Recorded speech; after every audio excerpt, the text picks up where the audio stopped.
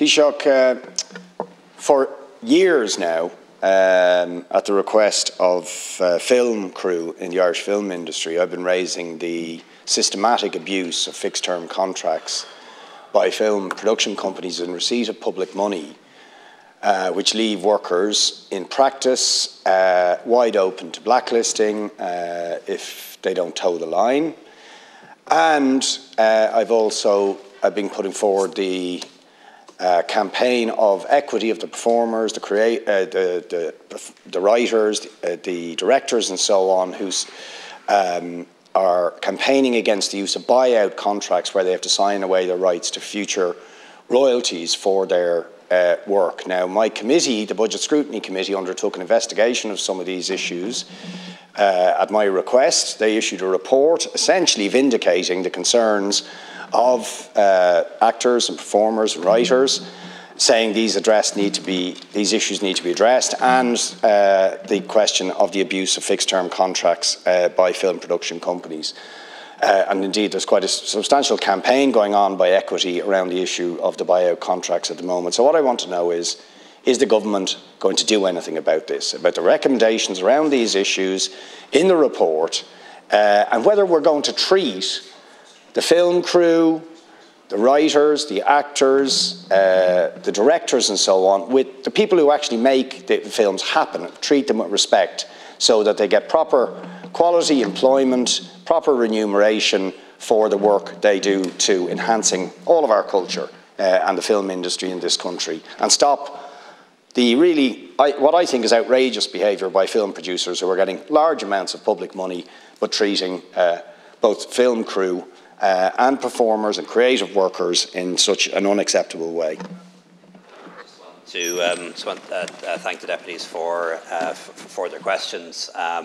As I think deputies will know, in relation to employees in general, we have a set of minimum terms and conditions that apply to all employees, and they've been improved in recent years. The move to the living wage, for example, more employment regulation orders, particularly in the private sector, sick pay, the introduction of which I was pleased to be very involved in as Minister for Enterprise, Trade and Employment, and also the expansion of things like parental leave. There is an issue around bogus self-employment. It's difficult to know how common bogus self-employment is. It certainly exists. And we do have a scope section, obviously, in the Department of Social Protection that has a role to play in that, as do the Revenue Commissioners too.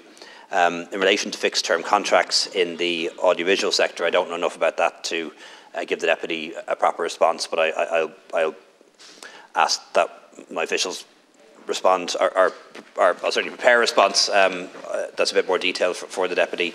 One thing I do agree with them on is that the film and video sector does get a lot of support, sometimes direct grants from government, from Screen Ireland, from the Arts Council, a lot through various different tax incentives as well, and it is important that they treat their staff and treat their contractors decently, in my view.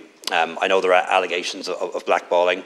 I'm sure it does happen. I imagine something that's very hard to prove, and I'm not sure what suggestions have come from the report. I haven't had a chance to read it with regard to that, but I know Minister Martin will take an interest in it, and I'll certainly let her know that it was raised here. In relation to the reform of the TV licence, I just want to clarify that while anyone's entitled to have their opinions on this, including government ministers, there has been no decision made on this by government. I think we need to grasp the issue of funding RT and public service broadcasting and media more generally. Decisions on that have been deferred down the years for lots of different reasons, good and bad. But I do want us to agree on a new system within the next few months, legislate for it in 2024, and ideally have it up and running in 2025. And I've said that before. There are different options. One is exchequer funding, coming from central taxation. That has its advantages. I know a lot of people would welcome not having to pay the TV licence every year, but ultimately somebody has to pay, and if it comes out of exchequer funds, it's still the taxpayer that's paying. And I think there would be concerns about the power the executive would then have in terms of cutting funding and so on. I know people suggest that an independent commission would decide how much should be provided every year. I just don't think that would work. Inevitably, independent commissions or independent bodies that recommend a certain amount of government funding do so in isolation. They don't have to make the trade-offs and the kind of decisions that we have to make as politicians when the amount recommended by every group or expert simply doesn't add up to the amount that's available. The other option, which has been discussed, is a household charge that would be device independent. I think that would be fraught with difficulty. As somebody who's been involved in introducing new taxes, it's never an easy thing to do. Sometimes you're successful, sometimes you're not. And I'm not a big fan of taxes or new taxes for that matter. So I think that would be a difficult one to go for. But I'm absolutely certain if that option were chosen, we'd have to continue to exempt a very large number of households, as is the case now, particularly pensioners and people on social welfare, for example.